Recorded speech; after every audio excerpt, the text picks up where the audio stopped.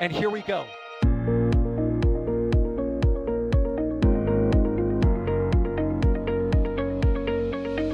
have liftoff. Propulsion continues to be nominal. RCPA chamber pressure looks good. Traveling up. Roger, with planet. Water towers, fly! Yes! Tango down to nominal. Flying downside SPD off. Bring in SPD off. It's orange! Oh my god! Oh my god! Decollage. Put that in the big bag, 343 unfolds to go. Indeed.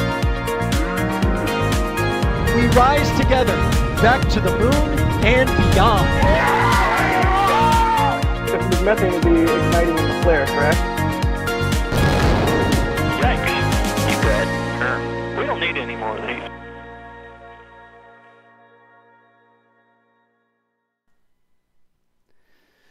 All right, folks, you know the drill. It's time for another Intrepid Museum Astro Live. John Galloway with NSF here. You know what's happening. Let me know if you can hear me and see me, because you're part of our remote production crew. Light budget here to get these shows done. But let's talk about the title of the show today. It's a really interesting thing. Spoilers behind me here, because it was right there in the thumbnail. I see that y'all are helping me out, and it looks like the audio and video is coming through correctly. But think of this, right? You always see these headlines on the news, and they're like, oh, we're going to go to an asteroid, and it's worth $18 quintillion or whatever, right? And everybody wants you to worry about how much an asteroid is worth. But nobody's over here putting in their headlines how much it's scientifically worth. Usually not. Like, you wouldn't click on that, would you? You should click on that if you ask me. But today here, we are not going to focus on what would happen if I suddenly had 1 billion tons of platinum show up in my backyard and how that would affect platinum pricing markets, market pricings, whatever. We are going to speak with some very talented folks from NASA working on the Psyche mission, so that we can learn what we're doing to get out there to Psyche. If you don't know, Psyche is a metal asteroid. We think it's a metal asteroid. I guess I should be a little bit more clear that we need to go and study it for a reason. But it may have been one of the, like an planetesimal, like a little core of a planet that's out there in the solar system, and maybe it didn't form, maybe it got crushed into by something or something along those lines. We're going to talk with folks today about what we're doing to go and learn more about it. And you think about it like, well, if we need to study the core of a planet or metal, why don't we just go down? We're on Earth right now. It has a core. It's metal. It spins. It makes magnet. Whatever, right? Why not just go down? Well, as it turns out, we've got other things in the way. We've got the crust and the mantle and all sorts of things that make it difficult for us to go down and study the core of our own planet. So if we could find the core of a planet just floating around out there in space with nothing in the way for us to study it, send beams at it, let the experts talk about exactly how they're studying it. But what we could do to study it, think of what we could learn about how the solar system itself may have formed if we're able to make it out to Psyche. So you don't come to these shows to listen to me talk. You come to the show to listen to the experts talk. Real quick, remember, we're able to do these shows with Intrepid Museum because of a grant awarded via the New York Space Grant Consortium. I can never say that quickly, but let's hop in and introduce our special guests and talk about why we need to launch a space probe to a metal asteroid. I should click this button.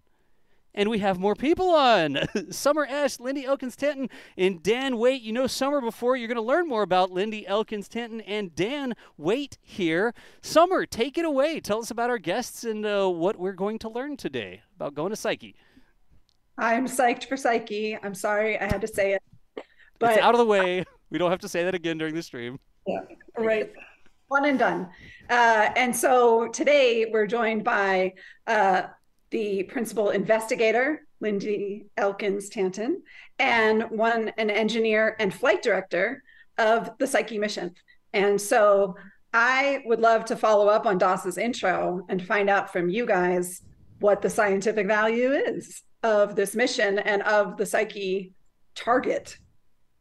I guess that's one for me on the science side.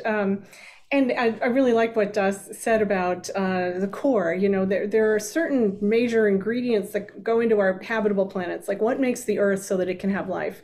And one of the really critical ingredients is the metal core that makes our magnetic field. And there's the metal core for Mercury and Venus and Mars, and even the moon has a metal core. We are never, ever, ever going to see those metal cores. It's way too high pressure, way too high temperature. Even if we could develop the technology, the cost would be ridiculous. I mean, ridiculous. And so to learn about a metal core, we're going to go see a new kind of object that humans have never visited in our solar system, which is an asteroid that seems to be made mostly of metal and have a metal surface. And that's this asteroid Psyche. So we are going to outer space to visit inner space. Ooh, I love that. My husband said that. I totally credit him. Hey, take it and run with it. I think that was great. So I have a question though. How do we know what we know about Psyche already? So like what tells us that is this possible metal world? Oh my gosh, what can we tell from the Earth? And this is really important and something that's been really fun for all of us on the team. We don't have any pictures of Psyche. We're very spoiled humans. We're used to just like, I want to know what the moon Europa looks like. You just Google it and a million beautiful pictures come up.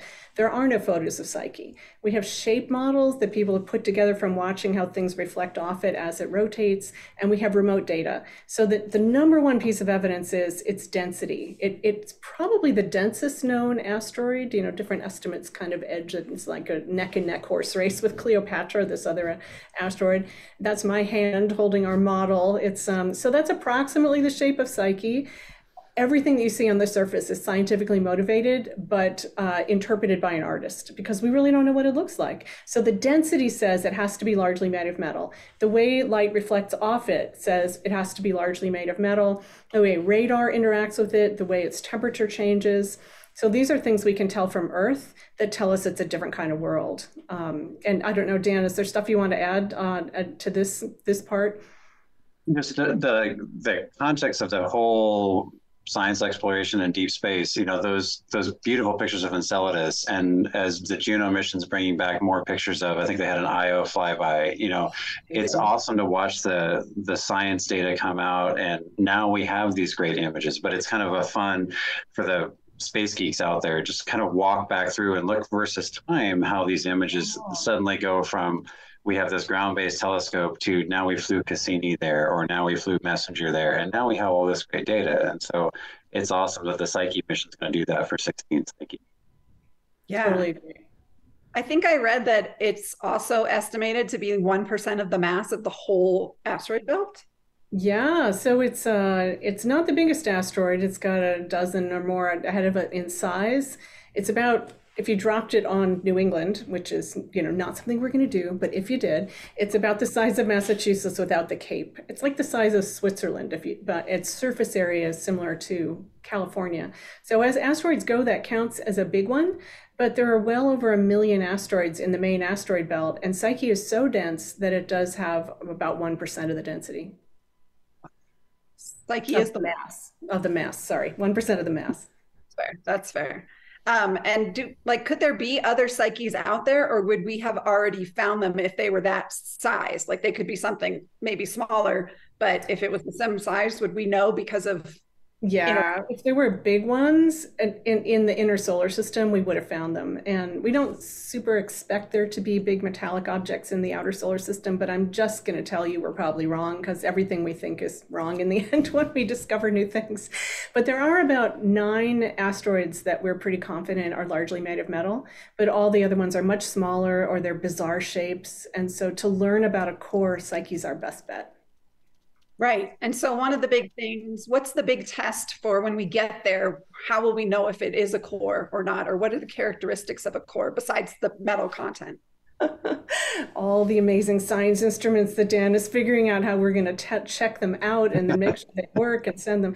So this is a really interesting science question, because how do you design a suite of science instruments for an unknown object? How do you know you're going to be able to test your ideas? And so it really is all the instruments working together, and then a whole bunch of, you know, brainy people really thinking about it and hashing it out. We're going to look for a magnetic field. Oh, look, you're showing pictures. Is this a science instrument? I'm pretty sure it's a science instrument. That's DSOC. If you switch to There should be one in there for the imager, and then mag, and I think the gamma ray spectrometer. There's the magnetometer. It looks like a disco ball. That's the magnetometer. I'll just say a couple of brief words about it and then let Dan go on, because I think, Dan, your perspective from the engineering side is so important. We're going to look for magnetic field. We're going to take pictures. We're going to get the topography. We're going to get the gravity field and the density. We're going to get the surface composition, and we're going to try to put that all together into a hypothesis. So Dan, tell us about what we're seeing up there. So this is one of our two imagers.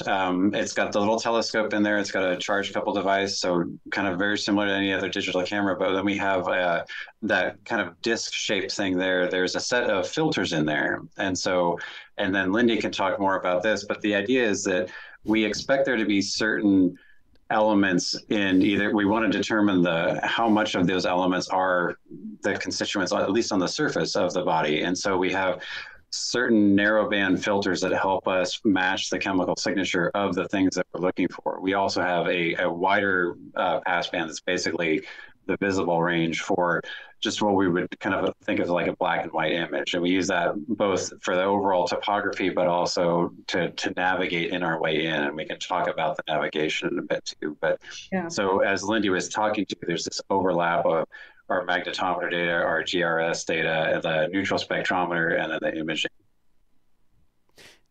Did I get that right there? Did I circle the disc that you were talking about that had filters in it? Yep. And that thing sort of like can rotate, maybe not in that direction, but it can rotate to put different filters in between the sensor, which is on the back, and then this is the actual lens of the camera.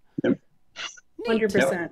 We talked about this in Skylab in the last show, where they had to stick a screwdriver or something in to change the physical filters on the Skylab's telescope because it got stuck or something. Do not even talk about that, and stop showing blowing up rockets. You're totally freaking me out. This one's fantastic. This is sorry, I was just looking at the way the filters rotate. Wanted to make sure I did the right side. Yep. No screwdrivers, though. They're just going to be perfect. They are perfect. I like it. So speaking of rockets, how are we getting to Psyche? And it's coming up in October. Yeah, go ahead, Dan. So we're going to launch out of Florida on a Falcon Heavy. We're going to return the two side boosters, and then the core is going to be expended. And then the second stage, we'll go up and we go into a parking orbit for a little bit. We coast, and then we hit our injection on our way out. And what we're going to do is get on a trajectory that will eventually swing us by Mars. I did a fair amount of digging trying to see if we have our updated mission timeline and trajectory posted publicly, and I couldn't find it yet. I can talk to the old one, but so we'll launch out of Florida. Once we're in space, the vehicle itself will do its own. Brought my props. Our conference room. So we have our little Psyche model with our little directional antenna and our little solar panels. Yeah, but they're not little, they're huge. Yeah. They are my little like toy version of it. But yes, they are huge.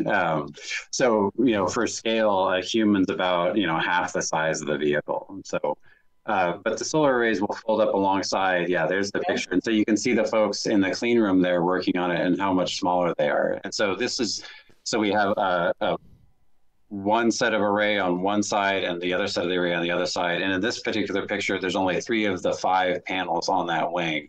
The other 2 wrap around that center panel there. And so they all fold up so we can fit in the fairing on the Falcon Heavy. And so that will be what the vehicle has to do is once the Falcon, the SpaceX folks let go of us, we deploy the vehicle deploys its solar arrays, points itself to the sun, and then it basically phones home and says, okay, I'm here. Now help me out, figure out what we need to do. And then we check out all of our science instruments. We check out a bunch of the different things on board the vehicle. And that takes us a little bit of time. We do all that checkout, and then we start thrusting on our way out there. How long will it take once? So how long will it take to get to Mars? And then are you doing a gravity assist around Mars? We are doing a gravity assist around Mars. I want to say we're about 1.5 years. I'm trying to remember that data. May 2026, I think, is Mars gravity assist. Okay. Yeah. Now, before we started, Lindy, you were talking about the dates of the launch window, but there was something even more wild about the launch window because we're used to hearing hours And you were saying it's like seconds or less? Yeah, I will just share with you my astonishment when I learned this as principal investigator, and then Dan can explain why this is. So just to let everybody know, we have a launch period, which is the number of days, and NASA requires, I believe, at least 20. Is that right? Or is it just over? Possible launch days, October 5th through 25th of this year. And so we expect to launch at 10:38 a.m. Eastern Time on October 5th. And we'll launch on that Falcon Heavy, and they will reland the side boosters with the most mind-crushing sonic boom, and it's completely exciting. And then about 60 minutes later, we will separate from the rocket and begin all those other things Dan was talking about. But the thing that blew my mind is, that's the launch period. Every day there's what's called a launch window, is the amount of time that you could launch during, and you would still be facing the right way and everything would work for your trajectory. We don't have launch windows, we have launch seconds. We have an instantaneous launch second during every day. So Dan, can you explain that? Because that was shocking to me. Yeah, and so especially for our deep space missions, it's really not that unusual because if you're going to an Earth orbit, Earth's here. And so there's an orbit you want to achieve. And so as long as that orbit kind of passes overhead where you're launching from, and you can do some steering with the vehicle, you can get into that orbit. But what we're trying to do is we're leaving Earth orbit. So when the Falcon drops us off, we're no longer in Earth's, Earth is no longer the central body of the vehicle. And so the vehicle is going to be on its way out. The sun will become the central body. And so what we want to do is we want this very special trajectory that our navigation team has worked so hard on to get to the point where, and we should talk, because the science architecture of how we orbit Psyche, 16 Psyche, is astounding, right? And so the navigation team said, I have to get here at this time to get the lighting, to get the science. And then they backed all the way out. And so we have to hit that corridor. And so when we get launched, we have to take into account all the things that the SpaceX folks need to deal with the Heavy to get clear of all the population centers, all this other stuff, make sure that we're good to go there. And then we go into kind of a parking orbit for a brief period of time before our parking orbit intersects our trajectory on our way out. And so that's why we have this kind of instantaneous launch window, is we have to do all this math and we don't want to mess up the math. And so we work it out. And it's basically, I'm going to get to my parking orbit at exactly the right time, and then I'm going to inject into my Mars-bound trajectory. Yeah, so that windows that down. Real quick, I'm going to put this link into chat. There's a really fantastic site, psyche.asu.edu, that has a ton of resources on it, and the graphic that I'm showing you is straight from the website right now. So if you all want to explore that a little bit, you were talking about the trajectory and how we're going to get there and the Mars assist. I'm going to put this in chat so people can click on it and sort of explore a little bit more in depth themselves. It's a good website. It really is. It's a great website. It's awesome. And that's the great thing about being able to do a webcast like this and all this information in here. But as I was kind of poking at a little bit earlier, the overall shape of our trajectory is about the same.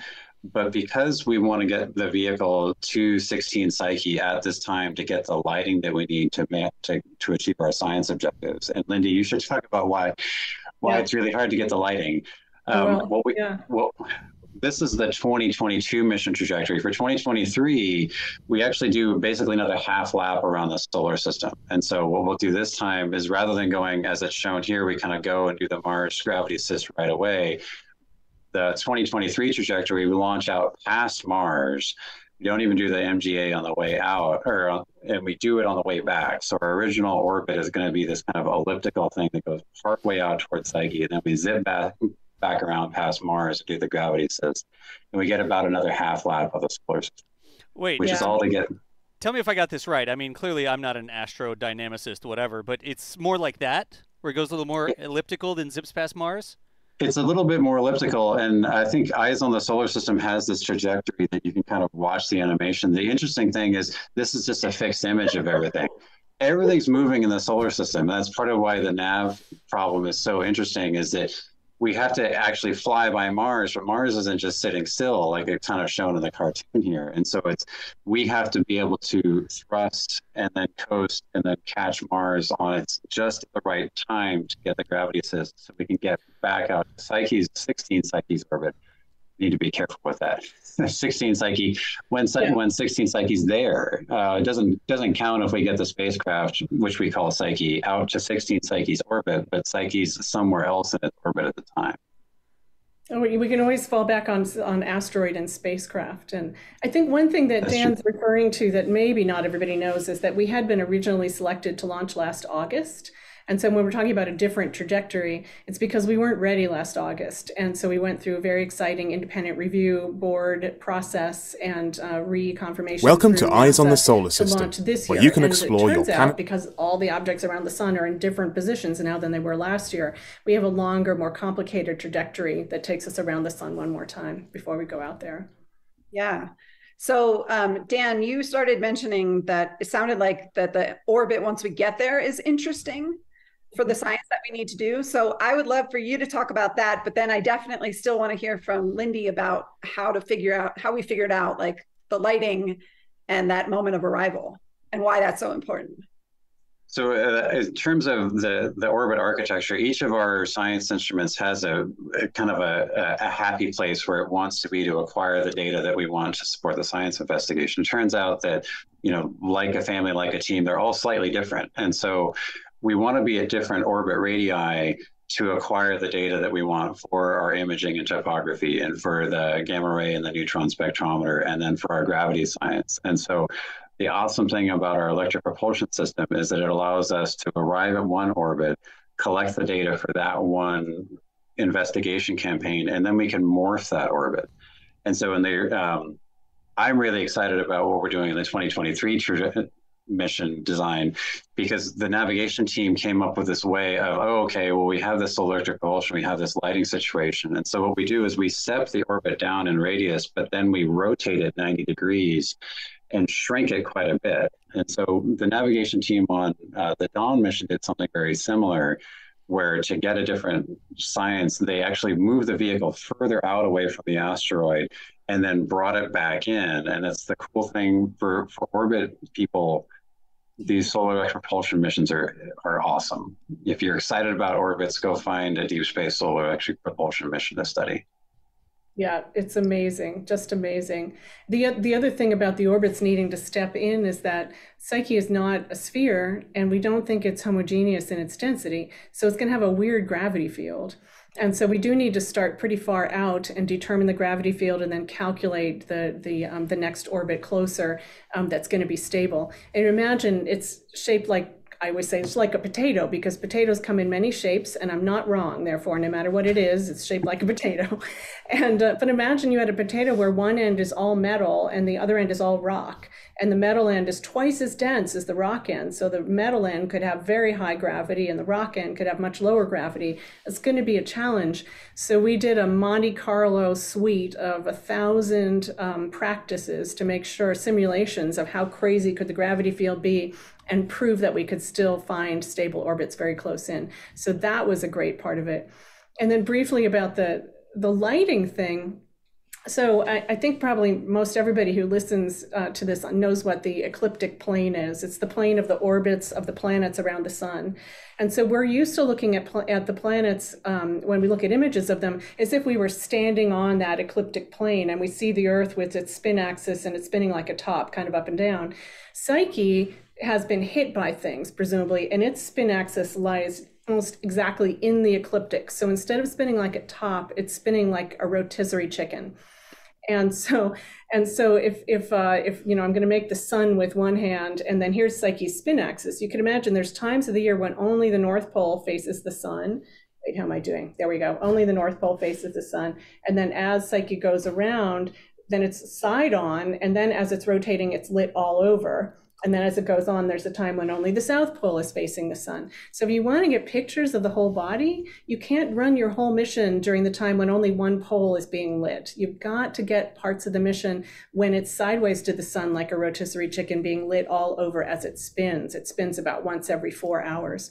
And so its orbital time around the sun, its year, the Psyche year is 5 Earth years. And so getting that timing right is really something. And so Dan did mention that the trajectory artists who are just amazing. They pick when we need to arrive to get the lighting we need, and then they try to calculate a path that brings us to Cape Canaveral, basically. Yeah. I love that phrase, trajectory artist. I want to be that. Lindy, I'm going to attempt to draw what you just said. Go because for it. I sort of get it, but here you can see the sun would be sort of in this area. That's my sun drawing, right? And it's sending photons this way and lighting up that side. And the Earth sort of has an axis like this, and it spins like that, right? So the sun rises in the east, and it sets in the west, and it's because the sun the Earth is spinning, right? And Psyche's spin axis is not up and down relative to the sun like that, but again, this is rough. I'm not a planetary scientist. Roughly. Yeah, its spin axis is sort of like this. And when it spins like this. And that's so the rotisserie chicken. Yeah, I could try to draw a chicken. I could maybe like draw a drumstick on there or something, like a Psyche drumstick. Excellent. That's not going to confuse anyone. That's definitely great. It's like, what happened to Psyche? Plus metal would not be great for a chicken. But when the sun, like as it orbits the sun, right, the sun is always going to be illuminating this side over here, and this side's always going to be in darkness. Well, sorry, I said that wrong. At any given time, this side is going to be illuminated, and this side's not going to get any illumination. And then as it orbits... For about a quarter of the year, right? A quarter of the Psyche year? Yeah, the Psyche year. The Psyche year, okay. And as it goes like its way around the sun itself, Psyche's orientation stays, and the sun sort of moves relative to Psyche. So the sun's going to end up over here at some point. Am I getting that right? Yeah, I think you might have your direction around the sun not right, but that's okay. I'm looking from the bottom. You're looking from the bottom. So that's Sorry. the beauty, right? That's the beauty. So we're standing on the ecliptic plane, but the other way around. We're Australian today. Sure. We're Australian. I'll send it this way. I can send it that way. You're exactly right. You're exactly right. So then when the sun's on the side, you can picture how it would get lit completely as it rotates around. As it rotates. Gotcha. Yep. And then the sun ends up over on this side, and you have this part that's going to get a lot of sun, and then this part that's going to get no sun, as I just... Absolutely perfect. And then imagine for a second what that means in terms of heating. You have all your solar heating on one end, and it's freezing cold on the other. And so it's very, very interesting scientifically. What would happen if you had an impact crater on that freezing cold, dark pole? Because the material properties of the surface will be different at those temperatures. And Dave Stevenson, a fantastic geophysicist at Caltech, was talking to me once about this. And he said, it's possible that the cold end of Psyche is so cold that metal at those temperatures would shatter like glass if it was hit by an incoming meteoroid. So this is just a sample of the crazy places our minds are going to this unknown body, because we're going to see things we've never seen before. Can we talk about this splash, like metal splash mark on the rim of the crater here? Like, is that... Yes, we can talk about that. All right. What are these? Sorry, splash mark first. There's so much stuff in this rendering. Tell me what y'all were thinking. So many things. You're thinking. So this rendering is done by the fabulous Hollywood artist, Peter Rubin. He's worked on Ghostbusters. He created one of the S's for Superman that's copyrighted. Like, he's done all these amazing things. And he and I Zoomed on weekends for like a year while I tried to explain to him all the science ideas we had about what Psyche could be. And he tried to create them into art. He totally succeeded. And so one interesting question we have is, if there are big regions of Psyche's surface that are made of metal, what does a crater into metal look like? First of all, it's only recently that humans could even wrap our mind around the idea that these are hypervelocity impacts and they're not volcanoes. That's what craters are. They're hypervelocity impacts. The physics of them are pretty much outside of our everyday experience. And so we've seen craters on rocky bodies like the moon. You can see every time you see the moon, you see these beautiful big craters filled with basalt. That's the black lava that's frozen in them. You can see craters on Venus and on Mars and all the different places. And then we've seen craters into ice. And we kind of have modeled how the physics of ice cratering is different than rock. We've never seen craters into a metal object because we've never seen a metal object. But what we have done is we've done hypervelocity gun experiments, like in the Ames vertical gun range, where they shoot projectiles into targets. And in fact, we've even done that on our team. Simone Marchi at Southwest Research Institute got blocks of metal meteorite. And I'm going to hold this up to my screen and show you a picture of a metal meteorite. And so here's a beautiful It's an iron nickel meteorite. This is more or less what we think Psyche's made of, and it has that plaid pattern of nickel iron crystals called the Widmanstätten pattern. So he took blocks of iron meteorite, cooled it to space temperatures, and then shot hypervelocity projectiles into it to see what the craters look like. And in fact, in little craters like that, the liquefied metal freezes before it falls down. In rocky craters, the ejecta just falls down. But in these metal craters, little rims stick up because they froze before they fell. We don't expect this to happen on craters as big as the one that we're imaging in this picture or imagining in this picture. But smaller craters on Psyche probably will look like that. They will look so weird. And so that is part of our fun hypothesizing there. I am so glad that you brought up the Ames thing, because I am obsessed with the fact that at NASA Ames, they have that high velocity gun. And it's, I think, up to 16,000 miles per hour or something. Yeah, it's another mind-blowing piece of tech, right? Yeah, I once visited Brown because I was curious about potentially going into planetary science. And I feel like if I had done it, I would have wanted to do cratering, because the faculty was telling me about this gun. And so they can really shoot things at all different angles and all different materials into other materials to try and replicate what you think the thing is. And yeah, I think, is DOS zooming, are you zooming in? Because are those like also ejecta that would freeze like droplets? Those question mark is good. That's a good label for that. Yeah, like frozen droplets of metal ejecta. Yeah.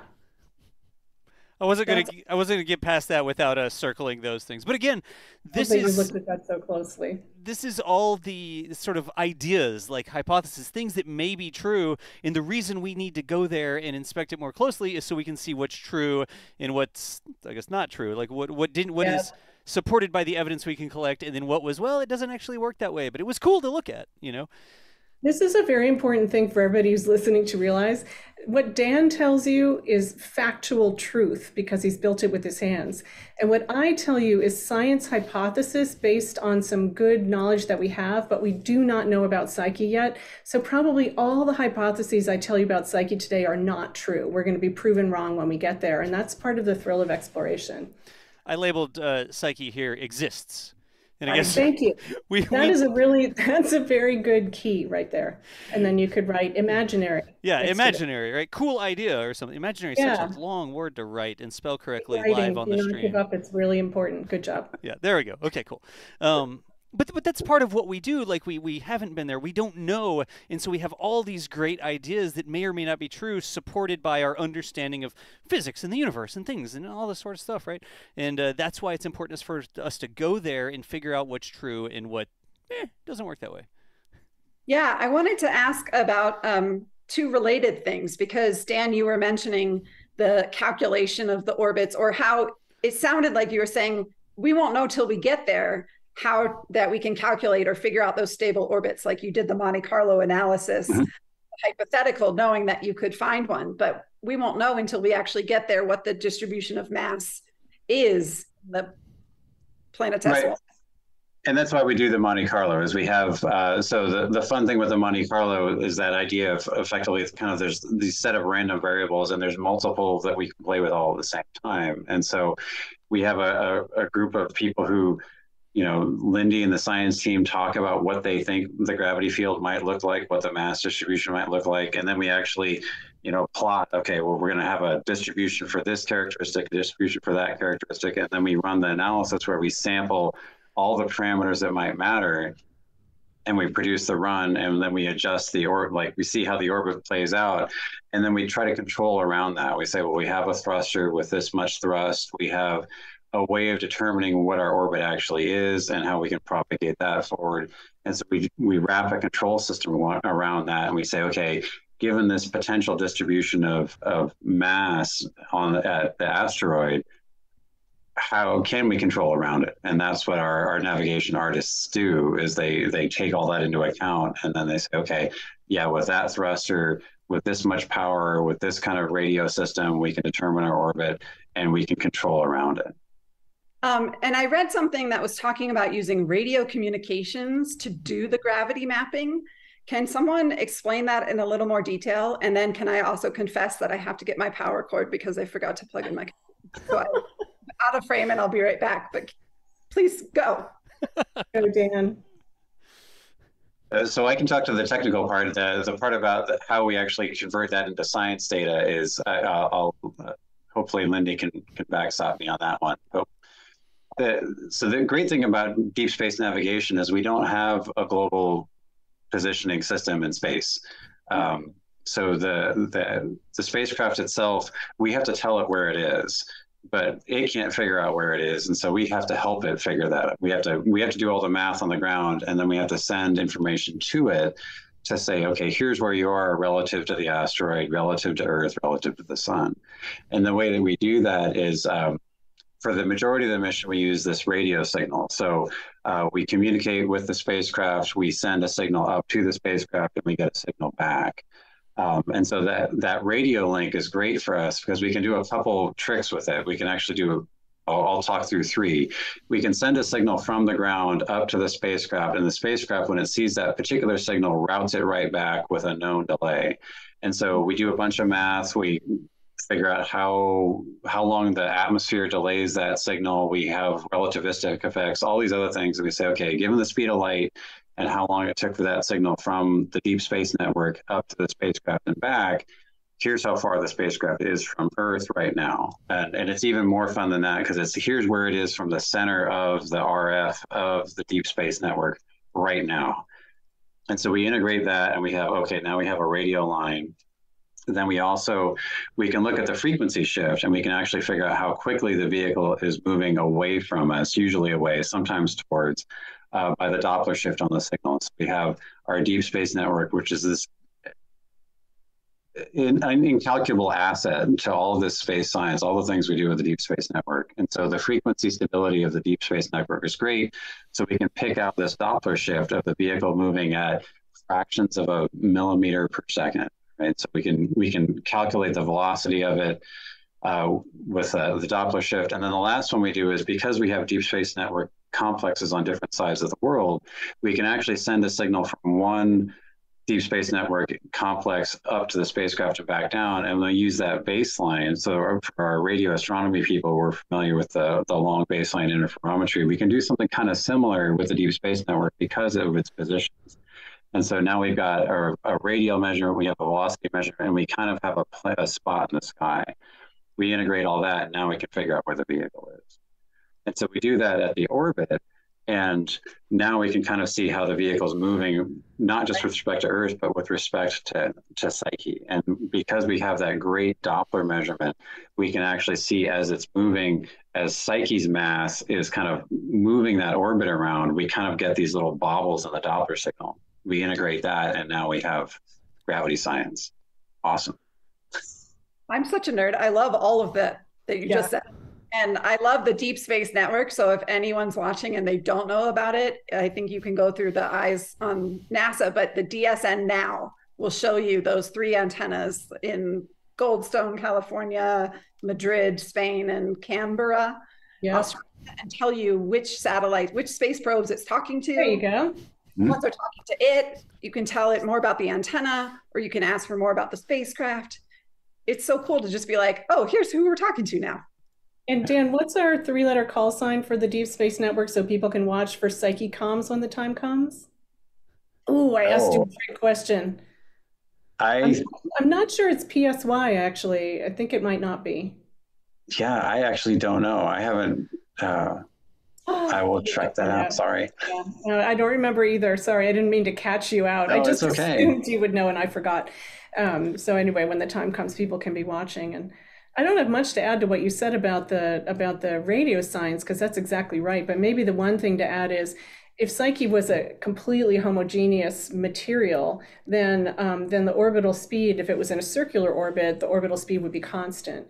But because Psyche is not homogeneous, presumably, just like the Grail spacecraft did this for the moon and Grace did this for the Earth, you can actually figure out the densities, because if the spacecraft's coming over a high density part of the surface of Psyche, it'll be pulled forward a little faster and you'll get one of those bobbles in the Doppler. And then when it passes it, it'll be slowed down a little bit by the pull backwards by that extra gravity. And so amazingly, you can integrate through all of those baubles that Dan mentioned and actually figure out what the density of the surface of Psyche is. That's so and therefore the gravity field.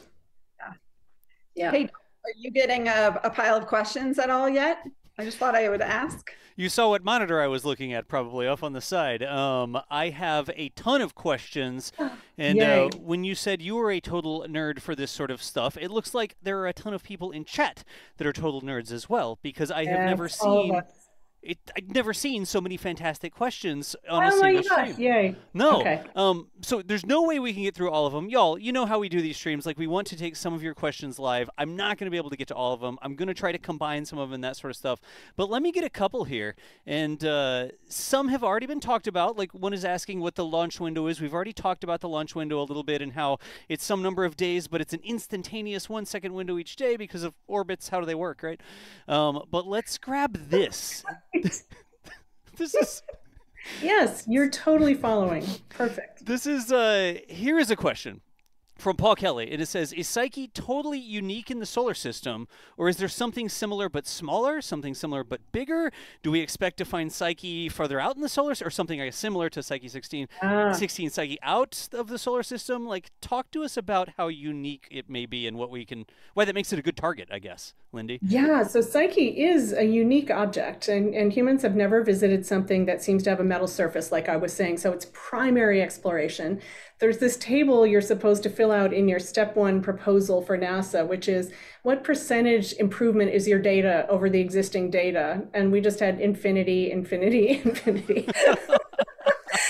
So there are about, as I mentioned this briefly, there are about 9 asteroids in the main belt that people think probably have some metal, extra metal in them and are like Psyche, but none of them are as big as Psyche. The one that's closest is this fabulous asteroid Cleopatra with a K, and look it up because we have photos of that one, and it's shaped like a really elongated dog bone, which to a fluid dynamicist says it was a liquid that was spinning, and that would make those bulbs at the end. And so it's some sort of impact fragment, probably. Not going to tell you the same things about a core as Psyche, which is, if it is what we think and hope it is, a big chunk of some metallic core. So Das is going to find a picture of Cleopatra. I was trying, but it's a very difficult. There's Cleopatra from Wikipedia. Not a great picture, but it's a picture. It's a picture. It counts. Better than what we have for Psyche. So there are probably other things a bit like Psyche. Whether we expect them to be farther out in the solar system, generally no, because the sort of the canonical view of the solar system is that the heavy rock forming elements are concentrated in the inner solar system and the ices and gases are in the outer solar system. But that's also not true, because one beautiful example of how that's not true is that cometary ices are known to contain little olivine crystals, olivine being like the poster child of the rocky planet's rockiness. And so what the heck are they doing out there in comet ices? So there's a lot of mixing. And so I would say, from my kind of skeptical point of view, that we're going to find surprises in the outer solar system that we are not expecting. And it would not completely shock me to know that we find stuff made of metal that got flung out there too. Gotcha. There's so many questions here. Like, I'm just going to speed run so many questions instead of me now talking about the same question for another 5 minutes, right? How about this? Is Psyche likely to have heavy elements like uranium? Would they be mixed in with the rest of the metals, or would we not expect to find them out there? There'll be some uranium, and so I can't remember the name of the brilliant geochemist. I guess it was Goldschmidt, actually, who figured this out, that you can take the periodic table of elements and you can define every element according to what phase of material it likes to live in. And so there are atmophiles that like to go into the atmosphere, and then there are lithophiles that like to live in rock, and then there are siderophiles that like to be dissolved into metals. And so the metal part of Psyche will have all of the siderophile elements. We expect the metal part of Psyche, here's another prop, to be like a metal meteorite like this one. And you can see the metal part is the outside. Wait, it's not quite in focus. Come on, camera, you can do it. How are we doing? It's okay. It's good. Yeah, it's good. Yeah, the gray part on the outside is the iron, nickel, metal, and then that blob in the middle is troilite. It's sulfur and iron, pretty much in equal quantities. FeS is troilite. So we expect that to be also part of the metal material. It becomes an immiscible liquid. As the core freezes, the core divides into two liquids, like oil and water. The oil one is this sulfur-rich troilite, and you could see it was once a liquid blob, and then the metal part. So stuff that likes sulfur goes into the sulfur troilite, stuff that likes metal goes into the metal phase. So you get iron, nickel, copper, and then you get all the other good stuff. Iridium, rhenium, platinum, palladium, gold, silver, you name it, in tiny percentages. Uranium, weirdly, we think of it like it's a metal, but it's not. It really would prefer to be in a fluid phase, and so it's water activated by water and dissolvable into water. So probably there is uranium in tiny particles, like someplace in the surface material of Psyche, but hard to know. Gotcha. We have the right people on the stream to answer all of these.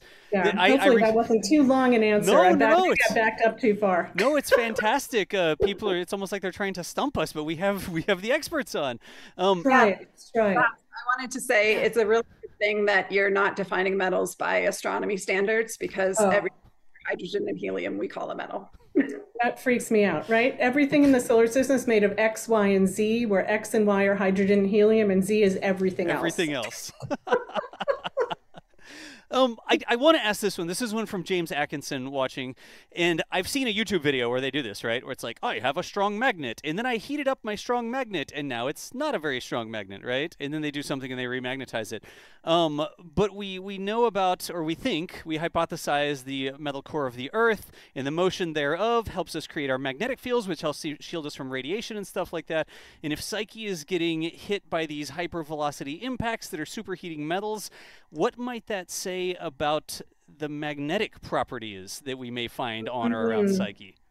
Should I take a stab at this, Dan? Yeah. Go for it. Yeah, so magnetism, a hugely complicated and mysterious subject. How do they work? Magnets. Right, so we think that, right, I'm going to tell you all this stuff. We're going to start with quantum, okay? But okay, we'll start with algebra, we'll work up to quantum. Nice. So in our Earth, we have a liquid outer core and a solid inner core that are made of metal. And the outer core is convecting because it's losing heat from its top, and that causes material to advect up and down. And the metal acts basically as an electrical current. And every electrical current makes a magnetic field around it. So in a super simplistic way, that's why we've got a dynamo on our Earth. Now, you make a rock on the surface of the Earth, say out of liquid magma that erupts out of a volcano. As it cools, it's in that Earth magnetic field, and its crystals, actually the atoms in its crystal, align to the magnetic field, and it freezes a record of that magnetic field.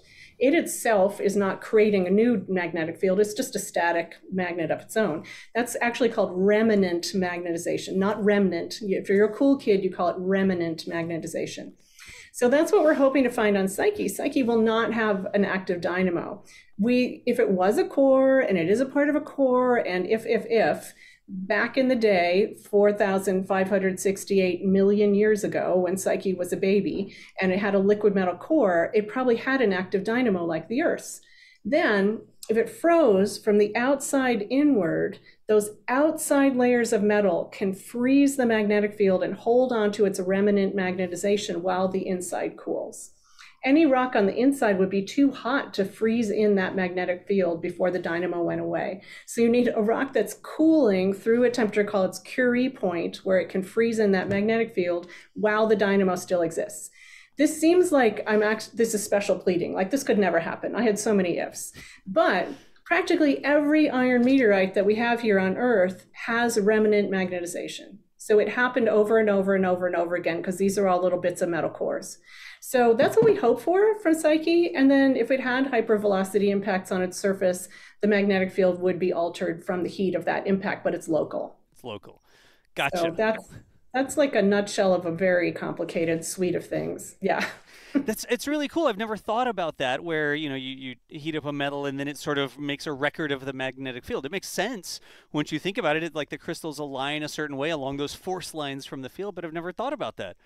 That's how geologists figured out what mid-ocean ridges are in our oceans. Because parallel to the mid-ocean ridge, you have swaths of crust that froze during different epochs of the Earth's magnetic field with positive and negative remnant magnetization in them, frozen in.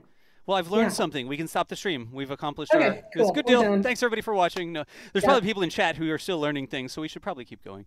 Do you have a good engineering side one for Dan? Yes, actually, sure that's the next one here. I would probably have to find it again real quick, but there were some questions about how we'll be studying the materials or the composition of the asteroid of 16 Psyche is the right way to say it, right? With the instruments we have on the spacecraft. And we talked a little bit about it, and then I'm starting to bring up images of it, but we didn't really get through a bunch of the different instruments. So Dan, can you talk about some of the instruments that are going to be inspecting and gathering data and stuff like that for us, specifically to learn about Psyche, and I'll bring up the images that are labeled that way. Okay. So we have, and we tend to, so we talk to the magnetic field. So if you bring up the magnetometer image again, we've got that. And talk a little bit about how the engineers worked with the instrument team to kind of figure this out. You'll notice that these are on this boom. And the idea is that what we want to do is we want to sample this remnant magnetic field. If I need to join the cool kids club, and so I want to try to use. Thank you. That was excellent. And so we attached the two magnetometers to this boom, and so we can actually kind of measure, because we have the two separate measurements, we can get a little bit more of the dynamic of the field here. And then on the opposing boom, we have the gamma ray and neutron spectrometers. So these will measure gamma rays and neutrons coming off the surface of the body. And so we know where the body is with respect to the sun, and we can kind of get that image as well as the magnetic field. And then the imager would provide, especially with, so we'll convolve two different things. We talked about how we would build a gravity model with the radio science measurement, but the other thing we do, so this is the gamma ray spectrometer, the neutron spectrometer is right behind it, but it's on the other, so this is the opposing boom on the other end of the spacecraft. I guessed, Dan, because it was GRS, and I was like, gamma ray something. Yes. I bet you that's the gamma ray one. I was guessing with the father. Acronym master. Sorry, I was trying to show it when you were talking about gamma rays, but it's okay. Keep going. And so we've working with the science team, and then the instrument team did all the great engineering to develop these particular instruments for this particular campaign. So the gamma ray spectrometer in particular, we're looking for gamma rays of a particular energy. And so we had to actually work with the instrument team to come up with, okay, we want to look for these particular gamma rays to help check this box on the science. And so these are the two booms. Actually, if you go back to that one. Thank you, So that's Lindy, and then Brian Bone, right? Was that you and Brian there? It's me and Brian, but the instruments aren't on yet. I know you have a picture of the spacecraft in Florida from last week. It's all covered with blanketing, but you can see the booms and all the instruments. I think Des will be able to find that in a second. Yeah. And so we move those instruments away from the vehicle so that they don't sample the vehicle. That's the other kind of fun thing. So in an ideal world, we would just have these perfect instruments in their perfect position, and there would be nothing else there. But we need to provide them power. We need to keep them at the right temperature. We need to extract the data from them and relay that data back to Earth so we can send it to the science team. The science team can do all this wonderful science with that data. So the magnetometers are on, in this image on the left-hand side boom, the gamma ray spectrometer is on the upper end of the right-hand side, if I've got my sign convention right, and then the neutron spectrometer is halfway down on that boom. And so these allow us to kind of sample the magnetic field and then things coming off of the body. The imager allows us to collect the visible wavelength photons coming off the body. And then the other neat thing we do with our gravity science measurement and then the imager is that we can build a three-dimensional topographic model. So we can actually, like that artist rendering, which is awesome, of all the different shapes, craters and boulders and things like that. We can overlay all these images and then start building this three-dimensional model from the images that we have. And then we convolve all of that together to say, okay, there's this kind of feature over here that has a lot of mass that is indicating that it's got this kind of composition based on, and they've got a magnetic field around here. So you can do all that math and then start puzzling out, what are you looking at? So that's the fun for us on the engineering side, is saying, how do we design the instruments to answer these science questions? and then overlay all of that, and then provide that for the science. Gotcha. I think I found the image y'all were talking about with the booms. I didn't recognize them as booms because, like you said, they're covered by the blanketing, right? But it actually has the instruments on the boom there. And Dan, what you said is so interesting because you have to think about that. Like, you're out there in space, you don't want to sample the spacecraft, or if you do sample the spacecraft, you almost need to like tare, like T-A-R-E, the spacecraft. Like, here's what this spacecraft emits, and the different. Yep. I wish. But there's some of the instruments that are on the boom specifically away from the body so that they can get what's happening around the spacecraft, not the spacecraft itself, right? Yep. Right. With the magnetometers, we have one at the end of the boom and one partway down after some very careful modeling. It's called a gradiometer configuration, so that they are in a line away from the spacecraft, you can actually subtract the spacecraft magnetic field by using that configuration. And then one little bit of geekiness that it pleases me so much, I suspect it'll please everybody who's listening. The gamma ray spectrometer, amazing instrument. How does this work? Can I just briefly explain, because I think people would love it so much. We need to get gamma rays that are being released by atoms on the surface of airless Psyche. It only works because there's no atmosphere. And those gamma rays need to come up and hit the crystal scintillator inside that gamma ray spectrometer that we're looking at there. And the crystal scintillator is about the size of a softball, and it's made purely of the element germanium. I've been told that it's the purest material created by humans, and it's green. It looks like kryptonite. And so a question you might ask is, why are the atoms on the surface of Psyche giving off gamma rays that are characteristic of their atomic type that allow us to figure out the composition? Because they are being bombarded by intergalactic cosmic rays. And these come from the edges of the black holes at the center of galaxies and the shock fronts around exploding stars. And they fly through the entire universe all the time, and we're mostly protected by our atmosphere, but poor Psyche is not. And so these hugely energetic events strike those poor little atoms on the surface of Psyche, and when they release their energy, they release a gamma ray that's characteristic of their type of atom. So isn't that just an amazing chain of physics that allow us to figure out the composition from orbit? I think it's amazing. I was going to try to draw the softball, but I didn't know where to draw it. So, Summer, go ahead. Yeah. Just somewhere in that silver beauty right there.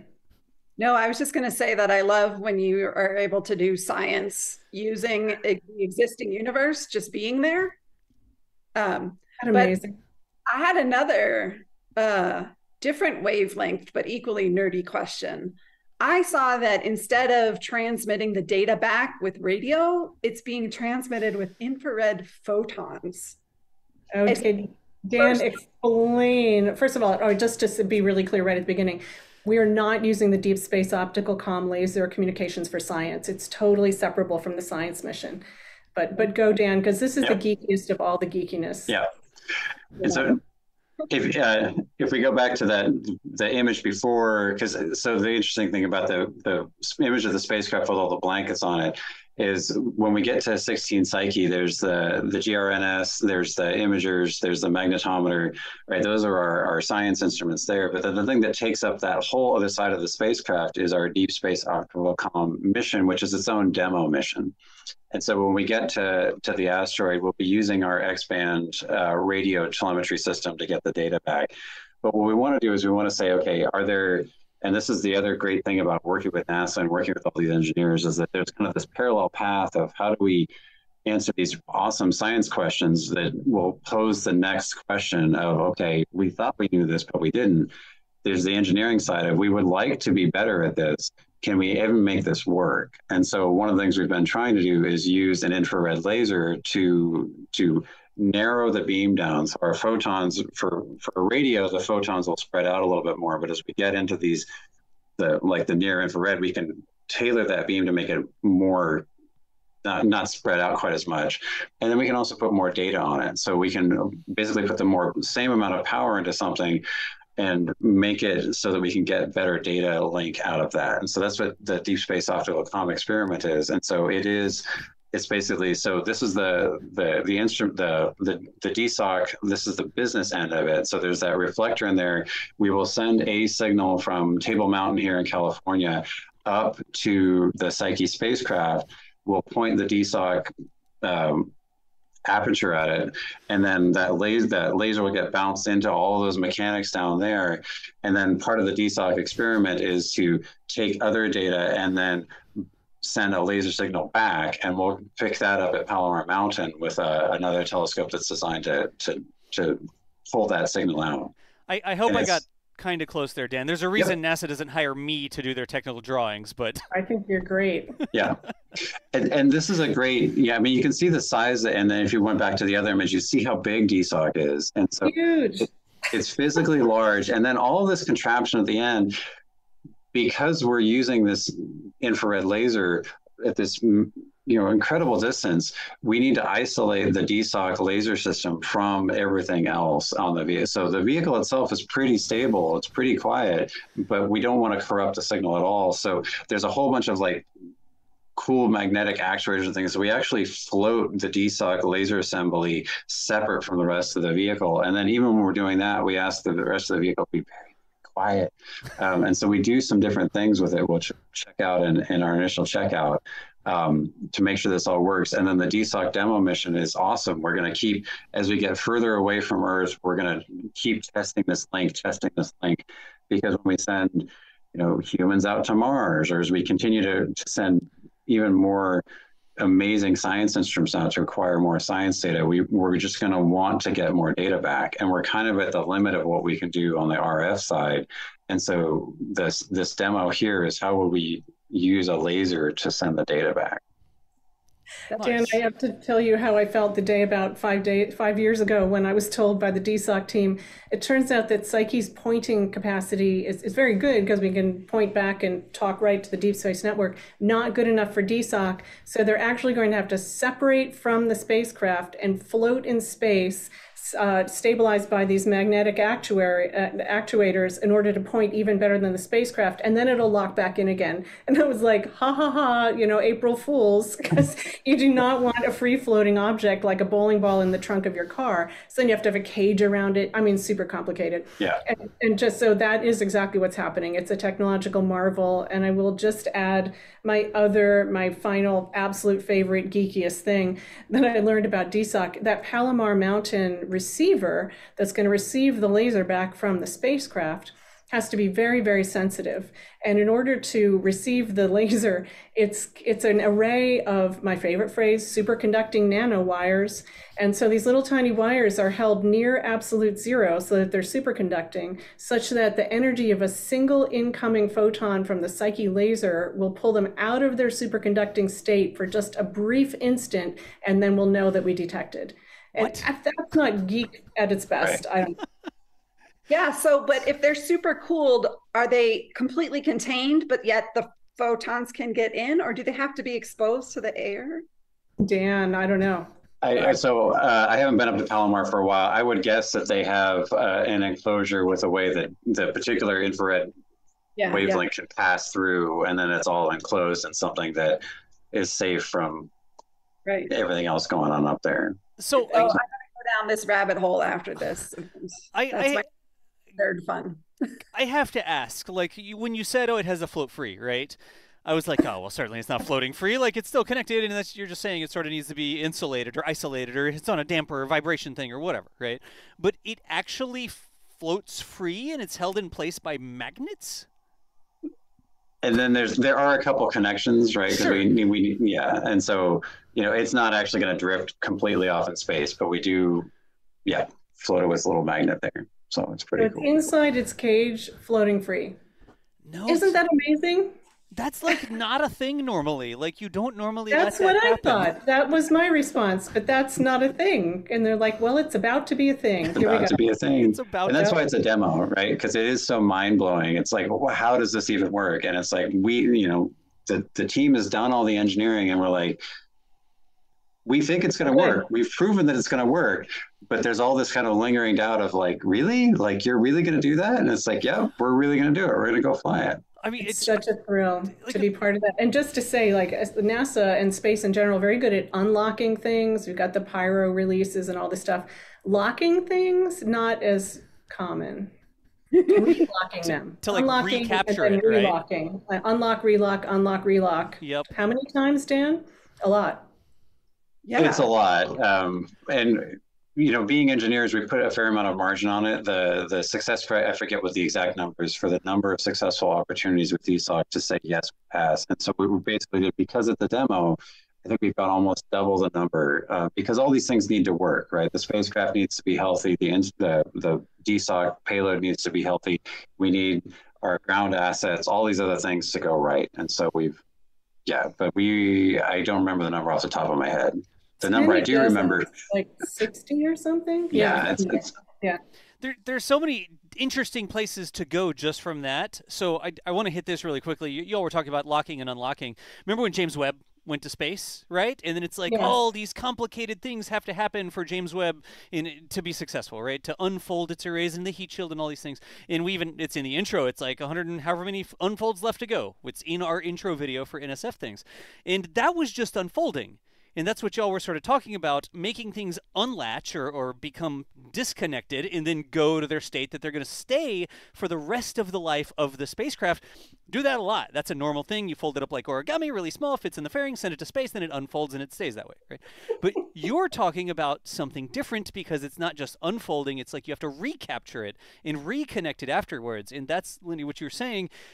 You don't do that as much. I mean, I don't want to say NASA doesn't know how to do that. Like clearly a lot of engineering has gone into it, but you don't typically recapture things like that as often as you decapture. That's not a word. I made it up. Whatever. Yeah. Good. Gotcha. Uncapture. Yeah. Uncaptured. Whichever. The other interesting thing here. Oh no, we were talking about decapturing it. Oh no, I just talked about that for so long. I can't remember the other interesting thing. Quick, somebody say something else. we do lock DSOC down for launch, right? So these magnetic lock and unlock, that's once we've launched, we've checked everything else out. We do have the kind of the James Webb style things that we have to release it. And then in operations, we do these float and then lock down, float and then lock down. So. Gotcha. I remember the other thing. It was the bowling ball in the trunk. Which was, you mentioned, imagine you're driving around a car and you have a bowling ball in the trunk and you turn to the right, the bowling ball goes to the left and slams into your trunk, then you turn the other way and the bowling ball rolls around and you stop and the bowling ball hits the seat. And to have an unsecured object that's contained in the spacecraft, imagine what happens when the spacecraft wants to turn itself and it wants to orient itself or whatever. And then you have something flapping around. That's where my mind was going 5 years ago. But of course, when we say it's floating, and Dan, you can say by how much, it's in a very narrow tolerance. It's not like it's float all around. It's in a cage contained just so that it can be oriented a tiny bit. Makes sense.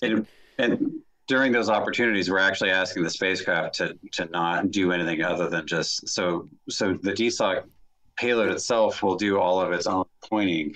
The spacecraft's going to hold position, and we actually ask the solar rays to not move either, right? Because our solar rays, you've seen the inertia of those things. So everything's whole, and so during those DSOC opportunities, the spacecraft's not supposed to move. So.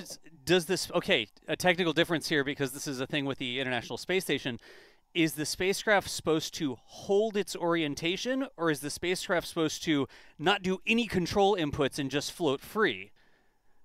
I'm pretty sure we do have a kind of a special control mode for it, but the analogy for ISS is interesting because we're so far away, which is one of the neat things about it, is that Earth is moving as far as DSOC is concerned. So we actually load the Table Mountain and the Palomar ephemerides for where those are so that DSOC can actually track as they're moving. But in terms of how the spacecraft's concerned, it's like, I'm pointed at Earth, right? And so that's why the spacecraft itself doesn't have to move much, if at all, over the course of the DSOC opportunity, versus for the ISS, for example, right? It's moving in inertial space and the Earth's moving. And so that's a little bit different.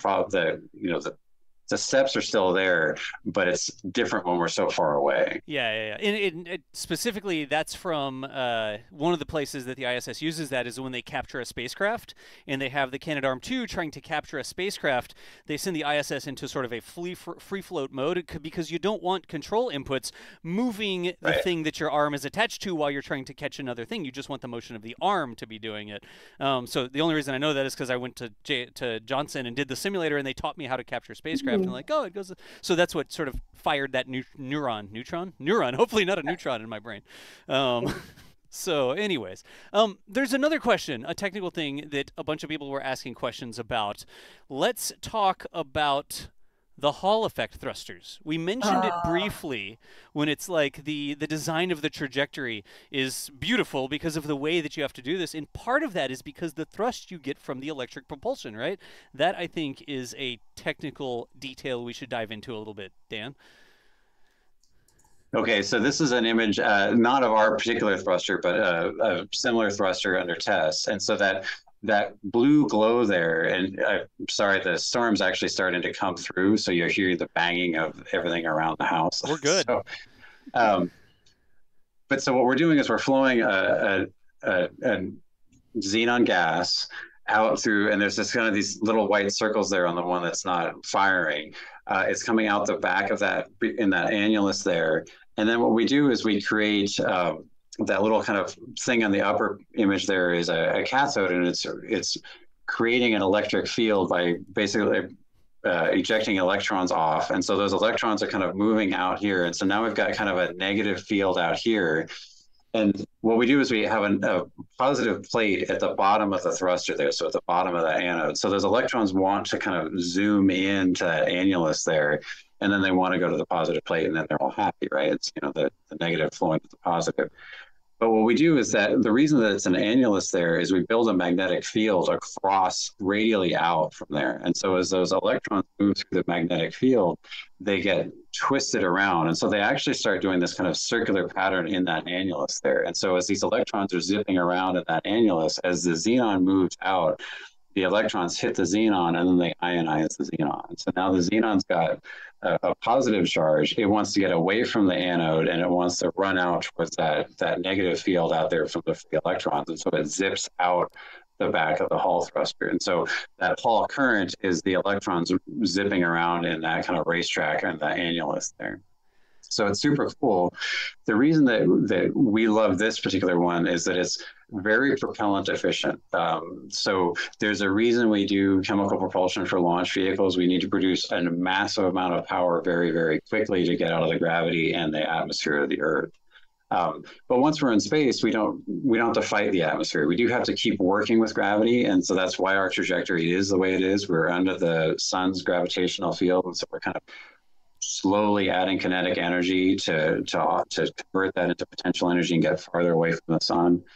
And so we can do this, but the neat thing about the electric thruster is that to produce that power, I don't need a chemical reaction. I'm not reliant on how much energy is in these chemical bonds that I can release that and then let that energy flow into the propellant. Instead, I can take the propellant, in our case, xenon, and add energy to it by way of our electric solar propulsion system. So we get the electric power off the arrays. We then we ionize the xenon, and then we build this electric field, and then the ionized xenon flies out the back at about 10 kilometers per second. I'm trying to do the math in my head. It's 10 to 20 kilometers per second. So we get a specific impulse for the space geeks of between 1 and 2,000 seconds, which compares to chemical, which is like 300 to, on a great day, like 350-ish. Right. And so we're much more propellant efficient. We just have to be patient. And that's why we're thrusting so much, which is one of the awesome things about these electric propulsion science missions. Is we can be propellant efficient. We just have to be patient. But it makes our vehicle scale down. If we wanted to get the total impulse in a chemical system, it would be a much, much larger system. Gotcha. Go ahead, Lindy. Go ahead. Oh, just a super brief thing. I don't think I ever talked about outside of the team before. So we're flying over a metric ton of xenon, and so because of my background, I've got a bunch of chemistry. I was sort of, well, how many atoms, how many moles are we talking about? And then I started calculating moles per kilometer, and so because it is super, super efficient. So we're doing about 10 to the 18th atoms of xenon per kilometer, and we're going, I forget what the number is, 2.6 million kilometers, something like that, which sounds like a lot of atoms per kilometer, but it's only 3/1 millionths of a mole per kilometer. So that's some gas mileage. That's some gas mileage. Nice. I may have. Go ahead. Oh, I just wanted to ask, with you said a metric ton of xenon? So what is the design lifetime, and what's the limiting factors for the mission for the spacecraft? We will run out of propellant at some point in time. It depends on where we are in the mission. That's the other fun thing about the solar electric propulsion. So we're flying 4 of these SPT 140s. They're what our commercial partner Maxar, they fly these on their Earth orbiting spacecraft all the time, right? So that's one of the great things about partnering with Maxar is that they've got this. They know how to do this. So we're flying 4. We only fire 1 at a time because we would eventually be life limited. And I think the life limiting factor is the ceramic on that ring.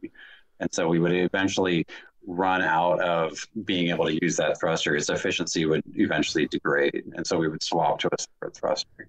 But we're watching our xenon budget very carefully. And then we also have a nitrogen cold gas system for momentum control at the asteroid. Okay. So what is the design life for the mission, or the prime mission? I don't remember that off the top. So the whole mission, we want to be 99 months long plus some margin. But then the thrusters underneath of that, it's kind of, we would need 3 of them to do, and we're not thrusting all the time. That's the other reason I'm having a hard time doing the math in my head, is that we have forced periods of the mission where we aren't doing the thrusting. That's right. I mean, I'm an astronomer. Order of magnitude works. Yeah, 10 years, something like that. Yeah. It'll be more, 15 years. Yeah, that was one of the things we had to check when we switched from last year to this year, because this year is a longer mission, and we were still well within our design capabilities. Right. Yeah, Maxar flies these for, they just check that box for us pretty quickly. They're like, yeah, you're fine. So I know we've covered a bunch of really cool, nerdy things, but are there things that we haven't talked about, or also something that you think you're waiting for? Like, what do you anticipate most, or what are you most excited about for this mission to see happen, or to see be successful? Or Dan, do you have an answer for that? I've shared some of my favorite geeky things already. Yeah. Is like a system engineer, I'm really excited about the team part, and I think Linda, you can probably talk to that too. There are so many moving parts, and there's so many expertise that have, like, they're the geek in this particular thing. Like we just talked about the Hall effect, and we have, of the geekiest geeks with this particular thruster, we have them working on the mission. Of the geekiest geeks about navigation, right? This deep space, how do you get all this to work? We have those people. And it's this awesome, diverse team of all these people who are just so at home, being so excited about this thing that we all get to do together. And it's great to have a home for all of these folks who are excited about spacecraft thermal design, telecommunication, the optics, all of this stuff. That's the cool part in getting ready. To me, like being ready to launch, and we were just talking about this in our initial checkout, it's like the first flight image that we get down from the imager, and the first actual mag data, and the first time we start seeing that Doppler when we fire that thruster up, that's awesome. And it's going to be great to just be there with the team seeing all that happen. I think we have an image of I'm sorry, go ahead. Didn't you send like an image of the US, at least, where all the team members are from, or some of the bigger teams are located? Because it was a good distribution. I've got that. Just 1 second. How is this? At peak, our team was about 850 people over dozens of institutions. And right now, I think we're about 350 people. And over the time since selection in 2017, we've had over 2,000 people work on the project. And I'm with Dan. I mean, to me, this is about teams and what humans can do as teams.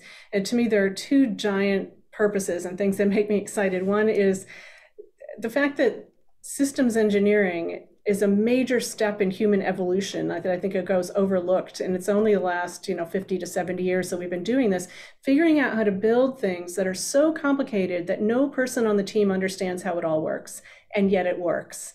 That is an amazing capacity for humans. And to see this working in space, when we have so many scary, negative, frightening, guilt-filled narratives around us on Earth right now, to see this kind of positive, hopeful space future, what humans can actually achieve, that is a lot of why I'm interested in working in space, because it's inspiring to all of us on Earth to see what's possible.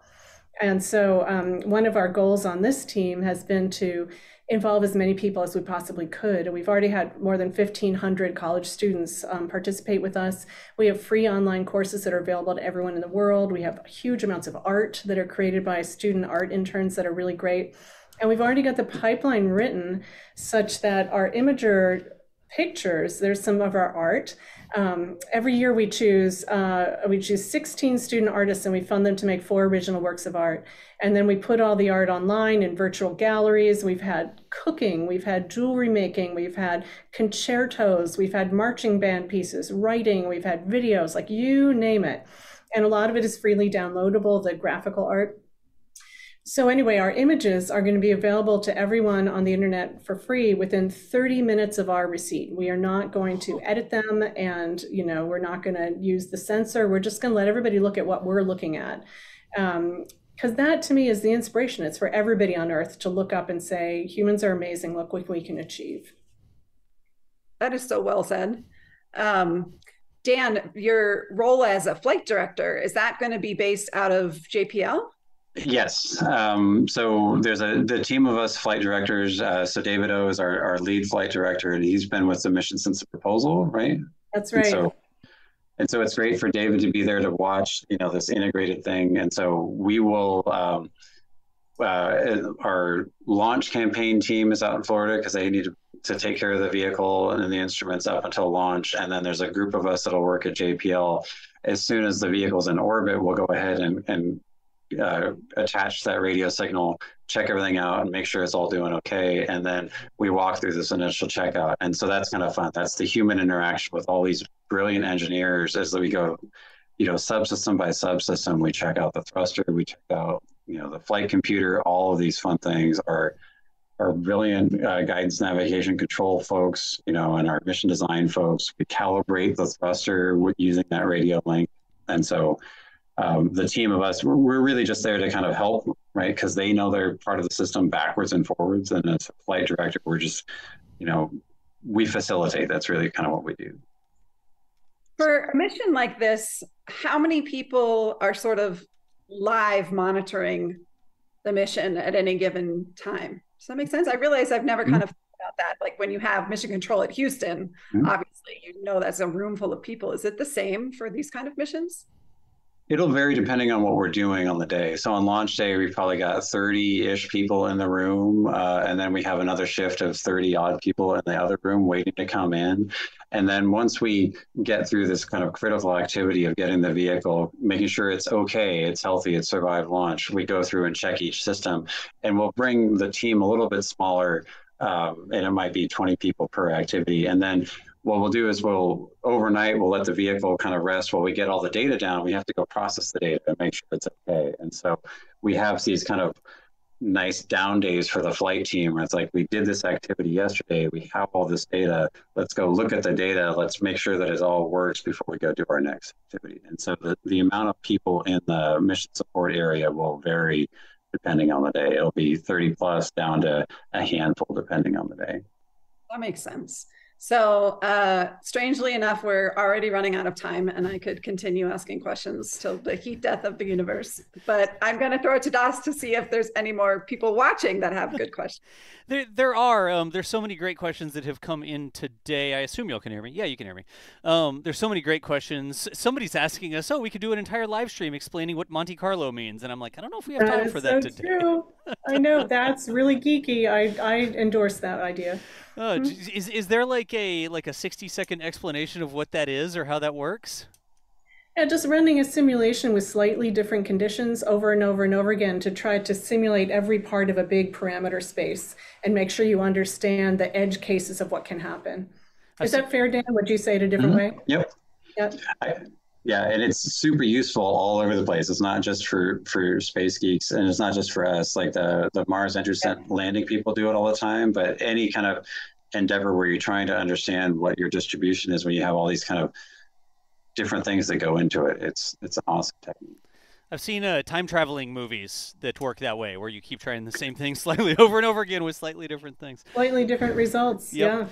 Yeah. So there was a big question that was sort of coming through, a lot of different folks asking it, but let's say Psyche goes all the way out there. When it does, it orbits, it does its mission. What happens next? Is it going to stay in orbit around Psyche forever, or 16 Psyche forever? Does it have any other follow-up targets? Is it just going to go until it runs out of xenon, or like what happens?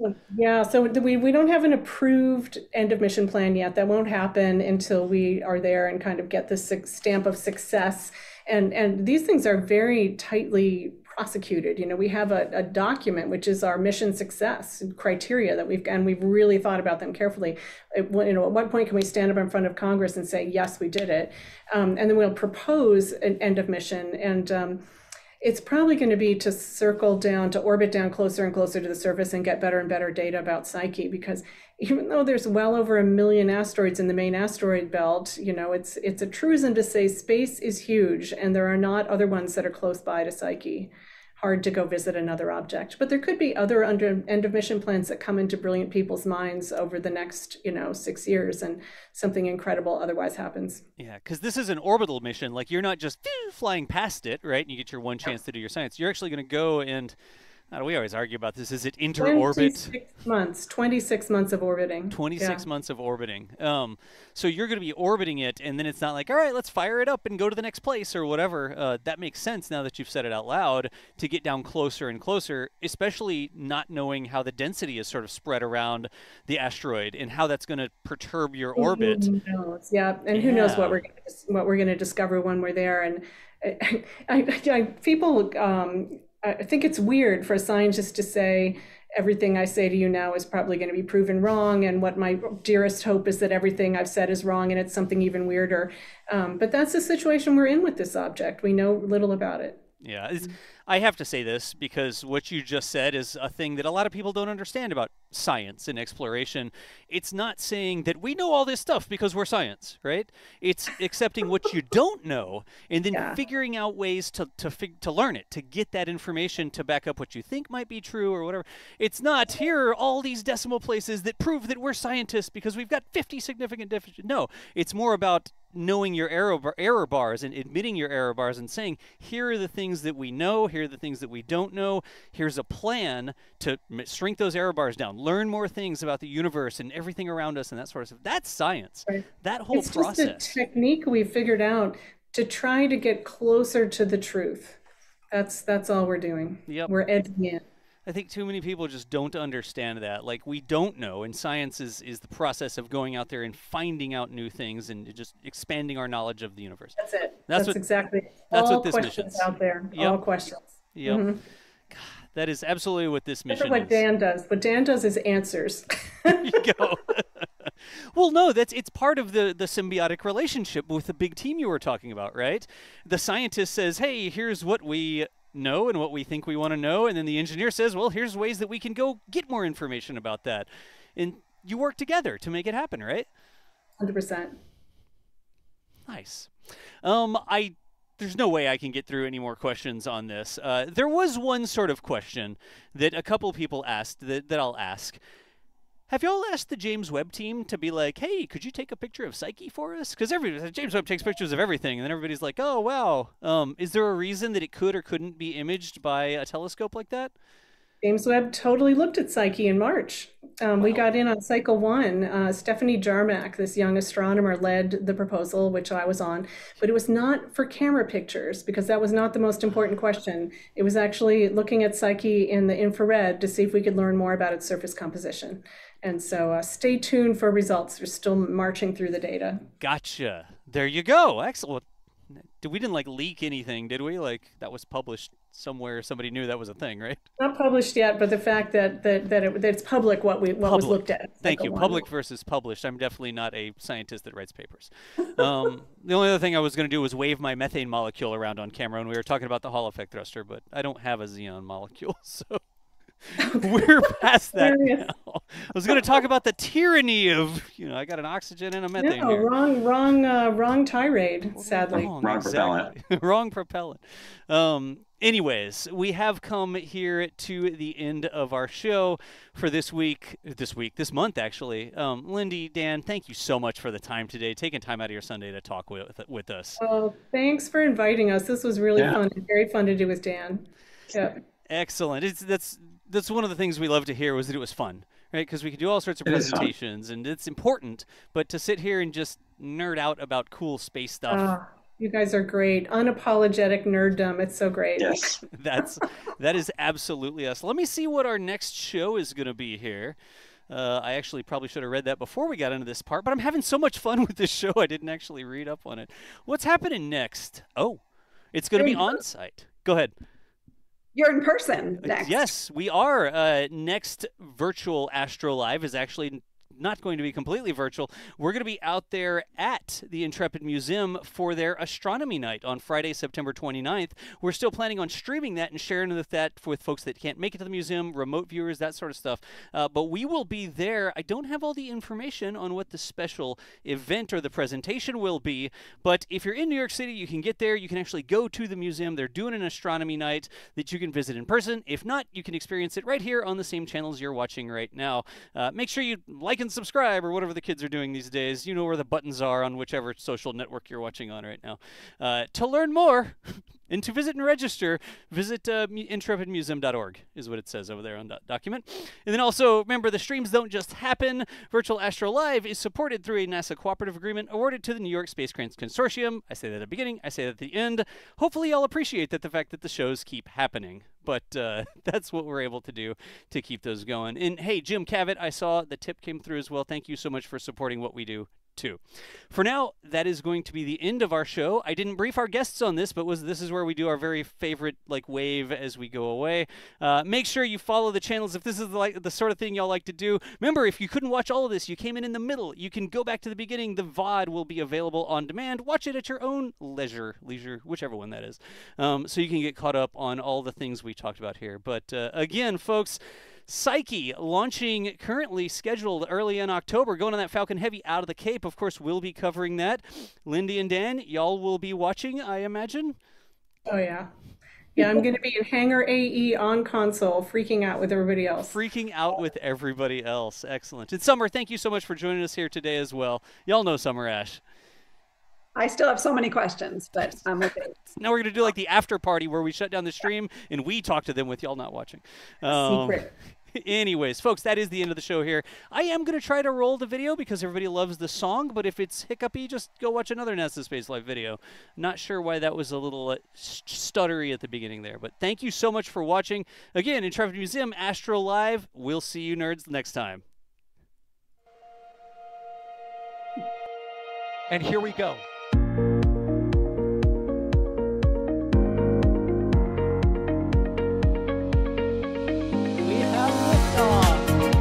Propulsion continues to be normal.